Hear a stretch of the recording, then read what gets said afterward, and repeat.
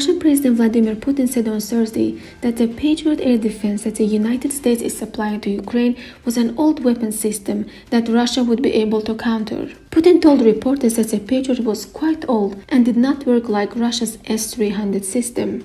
"Okay, we will take this into account and an antidote will always be found," he said. Putin said Russia wants an end to the war in Ukraine, and all armed conflicts end with diplomatic negotiations. "Our goal is not to spin the flywheel of military conflict, but on the contrary, to end this war. We are striving for this, and we will continue to strive," Putin told reporters.